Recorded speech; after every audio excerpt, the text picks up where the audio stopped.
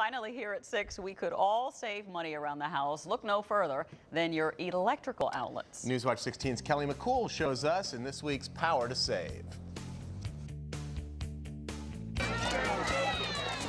Halloween's over. The pumpkin's gone, the candy, well, that's gone too. But the vampires are here to stay. That's because they're in your house. That's right, there are vampire electronics sucking energy out of your home and money out of your wallet. Lisa Alexander is a certified green living consultant, and she showed us how to save in your home, one plug at a time.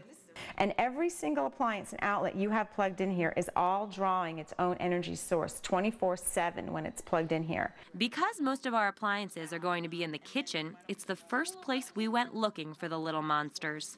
Your TVs, your DVD players, video recorders, your chargers, all your battery chargers for your phones, your BlackBerry. Lisa says even cell phone chargers are vampire electronics. When they're plugged into the outlet and not your phone, they're still sucking electricity out of your home. I try to only plug things that I really need. And then like my cell phones or my computer, I charge a computer, I unplug it. With that computer can come a whole slew of vampires. You won't just have your computer plugged in, there'll be a printer plugged in and a scanner and everything else.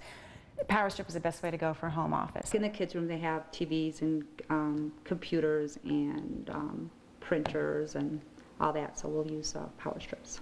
Lisa says power strips are the answer, but simply unplugging appliances when you don't use them will lower your electricity bill, maybe up to 10 or 20%. I'm Kelly McCool with this week's Power to Save in Lackawanna County.